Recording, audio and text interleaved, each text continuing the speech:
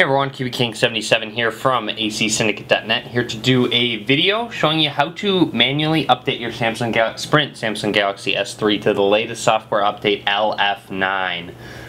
So what you can do to check to see what software version you're on, go ahead and go into your settings, scroll down, go to About Device, and under build number, just go ahead and look at the last 3 digits of that build number. So you'll see on mine it says LEN.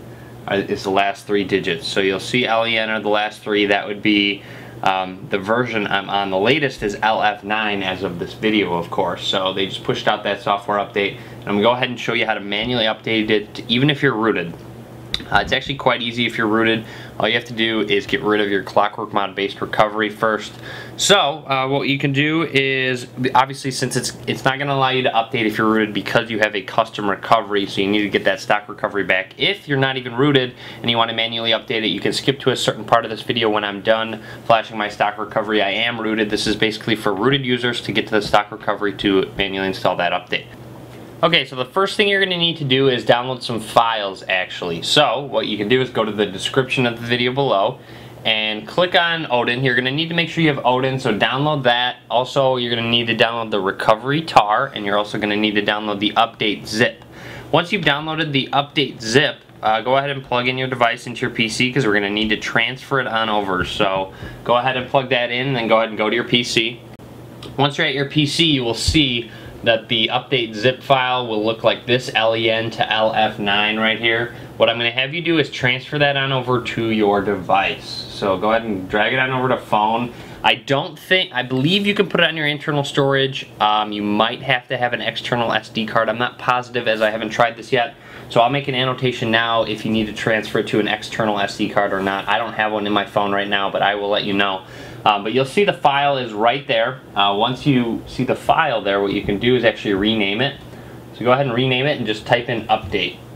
And that's it. Hit enter. So you'll rename it to be update. And then you can go ahead and unplug your device. And once you unplug your phone, what you can do now is power it off. So just go ahead and power off your Galaxy S3, your Sprint Galaxy S3. So power it down. Now what we need to do is, obviously once you downloaded Odin, in your downloads, you will see those files. You've got your recovery tar right here, and along with Odin 307. Odin 307 is a zip file, so double click it, you'll see a folder inside. Just click and drag that folder onto your desktop. That is what I did, as you can see.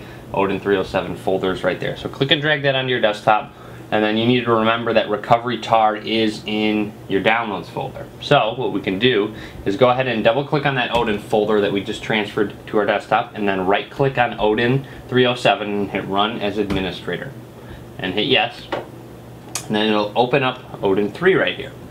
Once Odin 3 opens up, we are almost ready to go. Let's get it set up first. Just press this PDA box right here, this PDA button, press it. Navigate to your downloads folder, and under your downloads folder you need to find that recovery tar file.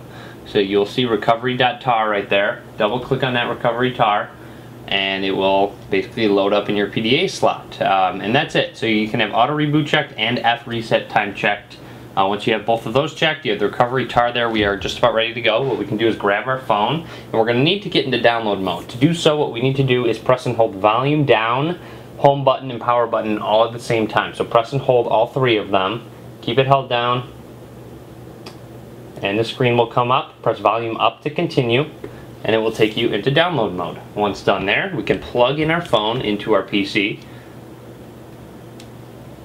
Again, you do not have to do this if you have not rooted. But anyways, once we plug it into our PC, on Odin you should see a box, a blue box right here. It says COM and then a number. It doesn't matter what the number is, but you'll see a blue box right there that shows that Odin recognizes your phone. Just go ahead and hit the start button. Then once it recognizes your device, it shouldn't take long at all. All it is overwriting Clockwork Mod recovery and flashing a recovery image, and it should automatically reboot your device. As you can see, my phone is rebooting now, and that should be it. We are just about ready to go.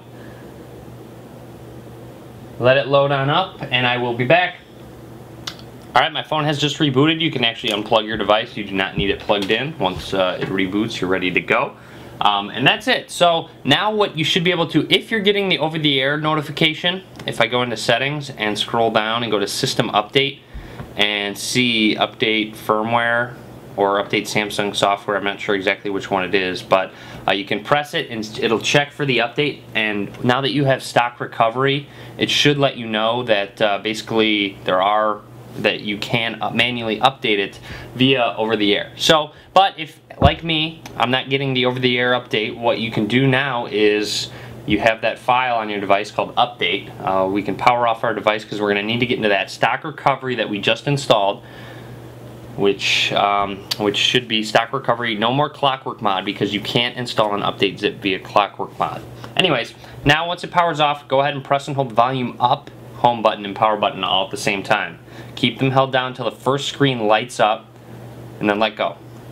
Let go once it lights up. It should take us into our stock recovery. It will look a little bit different than clockwork mod, like this. So here we go. Here is our stock recovery. Now let's go ahead and manually update our device. Manually updating our device isn't going to wipe any data, so you don't have to worry about that. So let's go ahead, and what you need to do is press volume down button, and you'll see apply update from external storage. So it does look like you need to apply it from your external SD card, so you will need that. Again, I'll make that annotation basically at the beginning of the video so you know. So I'm going to go ahead and have to put in an SD card to get that update zip on the SD card as opposed to the internal storage. Alright, so I rebooted my phone and it says system update available now. I'm not going to accept it because you might not be getting this notification, so I'm going to show you how to manually do it still. But if this shows up, since you have stock recovery, you can now manually update your device. But anyways, I'm going to pop in my SD card and show you how to manually update. Alright, so I went ahead and put in that SD card, go back into stock recovery, volume up, home button, power button all at the same time until that first screen lights up. And then let go, and then it should take us back into that stock recovery. Again, you guys should know by my annotation that lets you know that you need to have it on external storage as opposed to internal storage. Takes us into our stock recovery again. So here we go.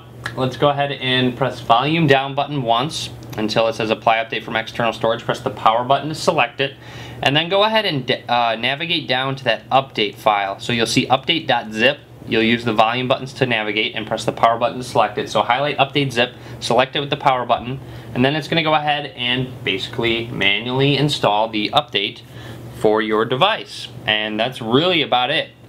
So again, this will be how to manually do it if you're rooted. Obviously, even if you're not rooted and you're not getting the update notification, you can go ahead and just put the update zip on your external SD card and apply it like I just showed you how to there.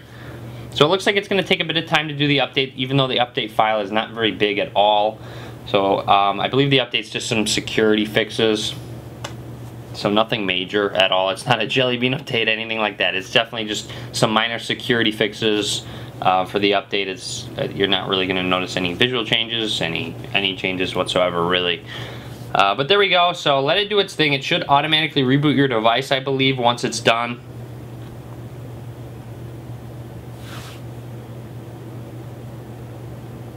And it looks like it did. It said install complete, rebooting, and there we go.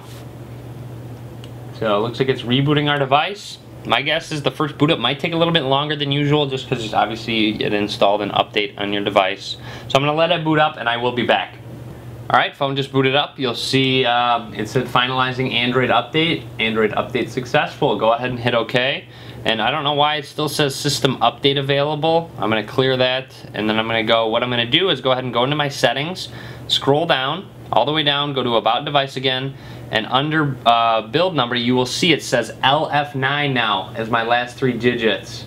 So there you have it, LF9, which is the latest. It's still Android 4.0.4 right there. But it also did update your modem, baseband version LF9 right there. So you will see it did update your device to LF9, and there you have it. So that's how you get to the latest.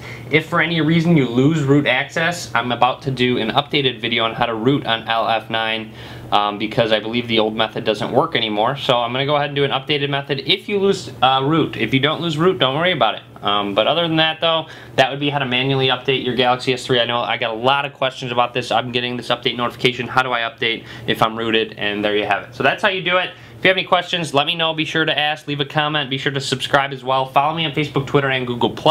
All links will be in the description of the video below. And as always, thanks for watching. Be sure to give this video a thumbs up.